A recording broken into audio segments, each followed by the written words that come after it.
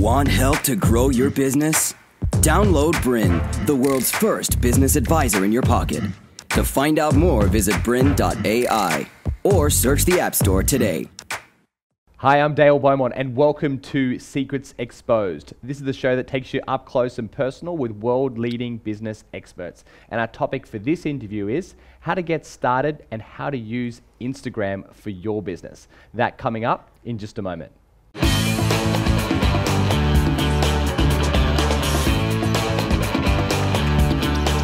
My special guest today is Instagram expert Peter Bone, and we're going to be talking about how to get started with and how to use Instagram for your business. This is a really exciting topic to be talking about right now, as Instagram now has over 400 million active users and is one of the fastest growing social media platforms. We're going to be talking with Peter Bone, who now has over 500,000 followers on his Instagram account, and we're going to be talking about how you can use some of those ideas to grow your business. Peter, thanks for joining us. Thank you, it's a pleasure to be here. So tell us about the account that you have. You've now got over 500,000 followers on your account. How did you get started with Instagram, or what inspired you to jump onto this platform? I started Achieve the Impossible in December 2013. So it's called Achieve the Impossible? Yeah. Okay, so you use the @ symbol, right, if you're searching for it, and then you can put in Achieve the Impossible. Achieve the Impossible, yeah, absolutely. Okay, why did you start it? I started when my dad was diagnosed with terminal cancer, actually. He was given a couple of months to live, and it was a difficult time for me, and so I thought I was going to quotes a lot, motivational quotes to inspire me and get me through the time. As I was getting inspired by them, I thought, if I'm getting ahead with these quotes, maybe other people could get inspired with them too. So I thought, is there a community out there that could really work and do with these quotes? From there, I set up the account. I'd only been on Instagram a couple of months myself personally, with my personal page, but I thought, yeah, let's give it a go and see if other people are interested. I started it, and then it's taken off from there. Okay, so you started a personal one, and then you started a business one. We'll talk about the differences and which one people should have as we continue. People are watching this from all over the world and going, "Oh, that's a different accent." So tell us where you're from. It's a good question. I am from New Zealand. I've been in Australia now for 4 years, so it's a bit of a Kiwi accent with an Australian twang. So okay. And with Instagram, it is a global platform, right? There are people that use Instagram from all over the world. Absolutely. So tell us about some of the stats in terms of the size and where these people are from. And some people may think it's just for young people, but it's certainly not that anymore. Tell us a little bit about this platform and what makes it so exciting. The great thing about Instagram is it uses a visual platform to unite the world. So it's not based on words or more language-specific things. It's visual. It's largely visual, which means that it can suit any age in any country. At the moment, predominantly, there is a younger age group, just with the difference in tech and the new updates and things coming out. And country-wise, is such a broad range of people. The United States has got the biggest market share.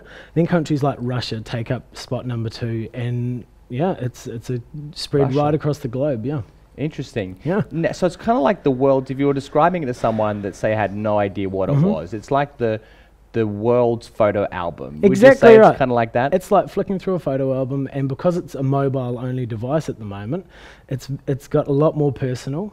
You've got your phone on you wherever you go, and yeah, it's a much more personal way to connect with people through your photos.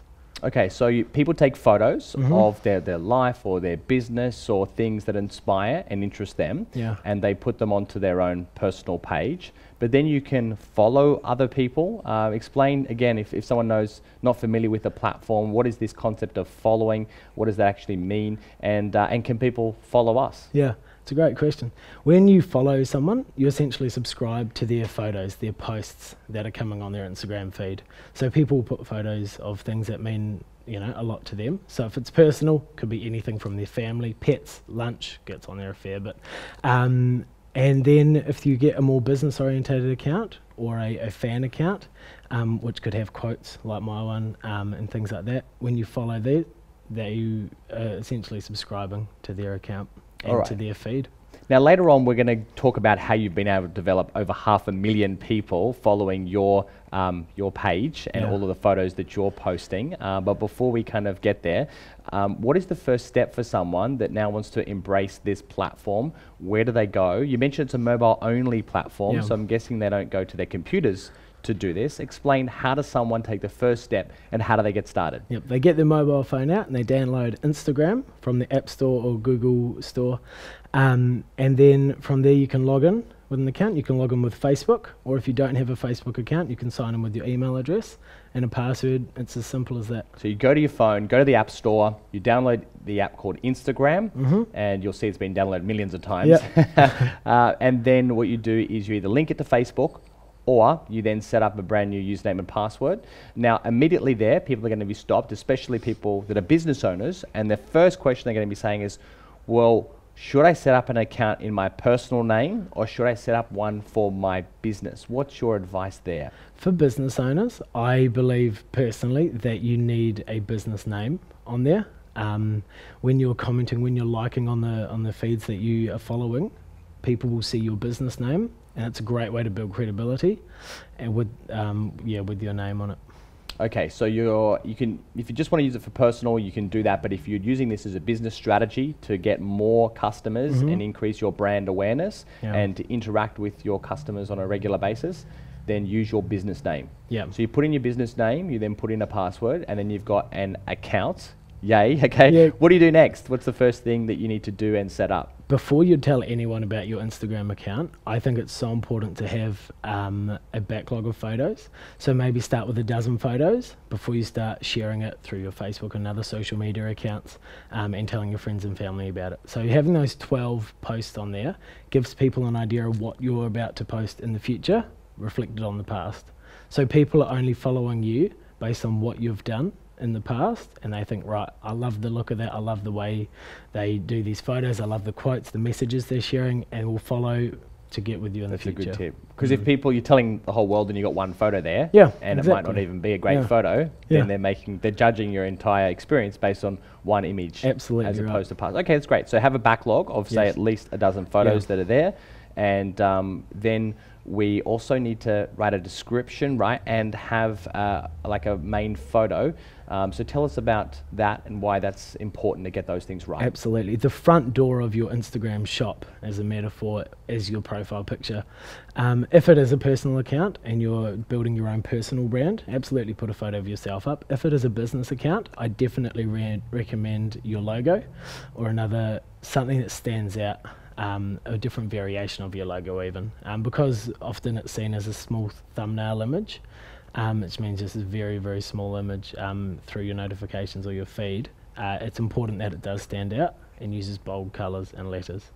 Okay, so you have to see how it scales when it's made really, really small. Sometimes your existing logo works, other times it doesn't. You might have to reimagine it to be in more of a circle space, right? Because if you've got one that's very long, it may not work for that platform. Absolutely, yeah. And with your bio as well. So you've got your profile picture, you've got to make that look amazing.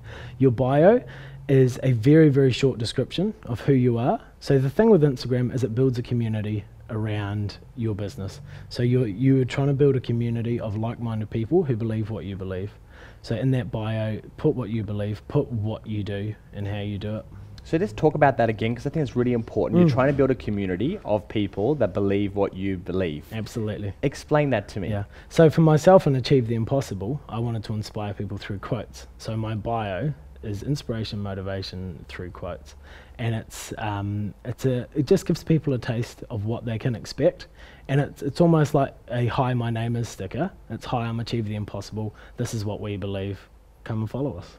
Okay, and you're not trying to appeal to everybody. You're trying to appeal to the people that believe what you believe. Absolutely. And there's a market for just about everything, right? Yeah, it truly Even is, if you know, my brother is actually putting on an event called Meat Stock, and he's basically now built a page called Meat Stock, just putting up photos of meat. Wow. And he's now getting a whole bunch of people now following him because there are a lot of people out there that love eating meat. So it's starting to grow. You can really do anything on Instagram. It's amazing. Now, people might be wondering at this point, okay, is this Instagram platform, is it for just young people? Like my market, say people in their 30s or 40s or even 50s. Now with over 400 million users, I'm guessing it's become more than just a platform for only young people, right? Absolutely, yeah. So the trend has started off. Instagram's only been around a few years, started in 2012, I believe.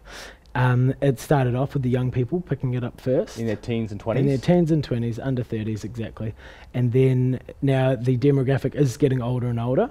Obviously still young people are picking it up, but the move is definitely going up the shift and up the age group. So it really does appeal to a wide range. I suppose it's like Facebook, it started out very young. Absolutely, and it's become older and older as more parents and even grandparents get on the platform as well. The same thing's going to happen with Instagram. Absolutely. All right, now people may be wondering, even though it is a global platform, I'm a local business. Maybe I have a local dance studio, or I might be a personal trainer, and I might only be able to service people in my local area. Is it still worthwhile me having an Instagram account? Well, obviously, if you're a local business, you're not after all the followers in Russia or America or all around the world. You want to target people in your area. The cool thing about Instagram are the hashtags and your geotags. That means your locations that you can describe to people and allocate to your posts. So if you put a picture of your personal training studio, you'd do a location and you'd hashtag the area that you're in. People go and search for that hashtag based on their area and can see you as a personal trainer. All right, we've got a lot to talk about. We might take much. a quick short break. When we get back, we're going to get into all these things in terms of hashtags and geotagging. We'll talk about what images work really well. We'll also talk about descriptions, so what you should put in your descriptions as well. We'll talk about following other people as well, and how to make sure that you show up in search. So we've got a lot more to come on this interview. We're just getting started. We're talking with Peter Beaumont about how to get started with and how to use Instagram in order to grow your business. Keep watching. Welcome back to this interview with Peter Beaumont, where we're talking about how to get started and use Instagram.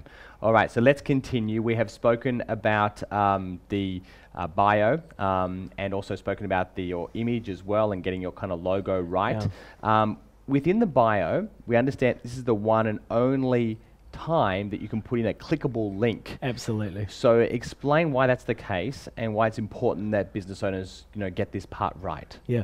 One of the key things that sets Instagram apart from other social media is that one exclusive clickable link in your bio, which some people see as, oh no, I don't have more links, but it does make it that much more personal, that much more intimate, and it lets you funnel people through to one link. So you've got that one call to action, that one link, and that's in your bio, which everyone will see when they follow you.